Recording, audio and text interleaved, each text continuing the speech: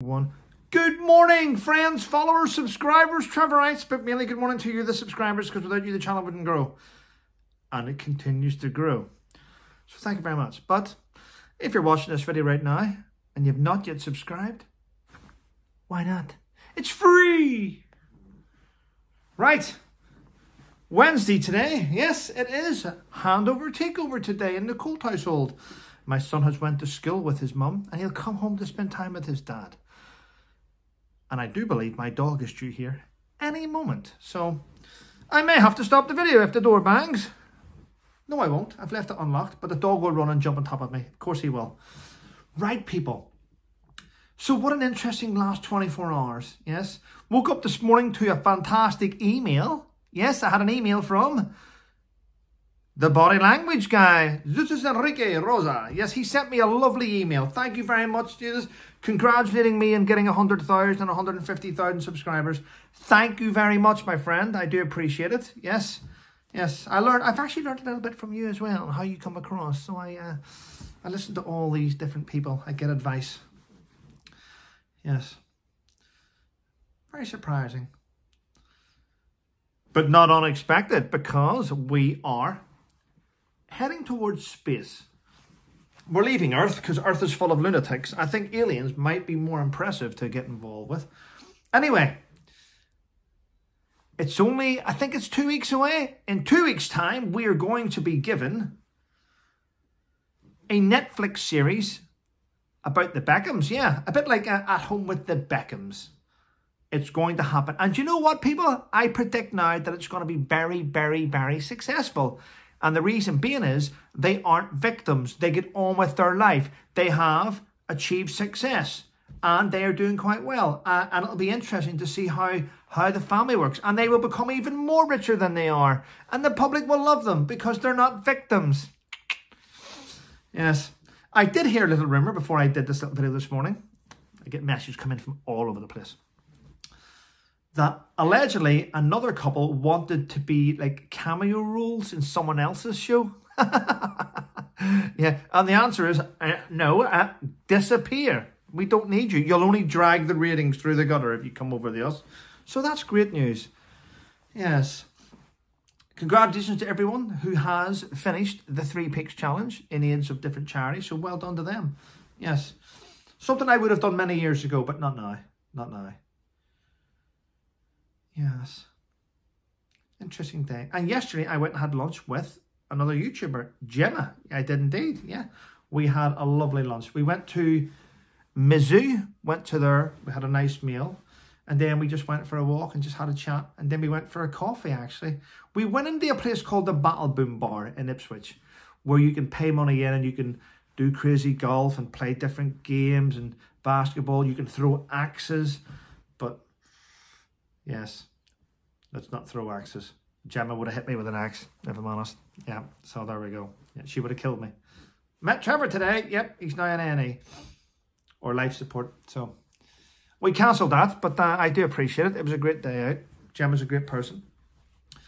Yes, obviously Gwen was with us. Yeah, she's my like chaperone. She's my like nurse, my carer. But it wasn't a bad day. Anyway, we live in a world where everyone wants equality, don't we? Everyone wants equality, diversity, inclusive. It must be inclusive. But why? Why? Can I throw the axe? Yeah, you can throw the axe. Why can't I throw the axe? Well, you've only got one arm, sir. Yeah, but I can still throw it with one arm. Yeah, but it's... No. I'm claiming that's the society we live in. Anyway, listen. In a world of equality, something has stood out this morning which doesn't seem right. Now, we know that men that groom women, or groom girls, let's call them, should go to jail.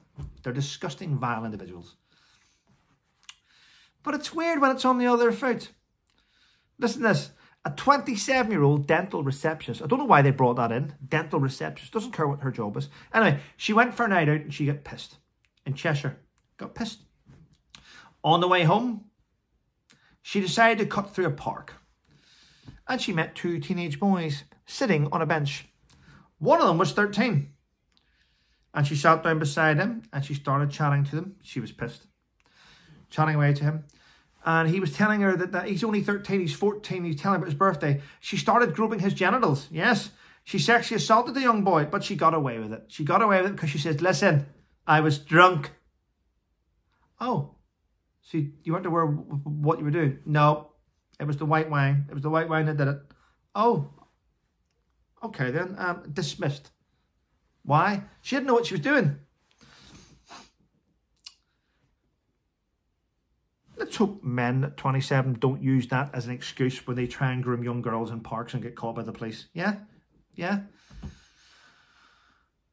You can't blame your actions on alcohol. You can't do it. You can't use it as an excuse these days. It's wrong.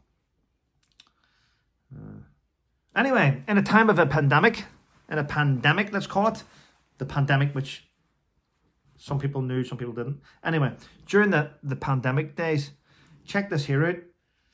The federal government in the US, check this out, whenever there was a pandemic and all the workers were sent home, we're working from home. We don't want to spread this, we're working from home.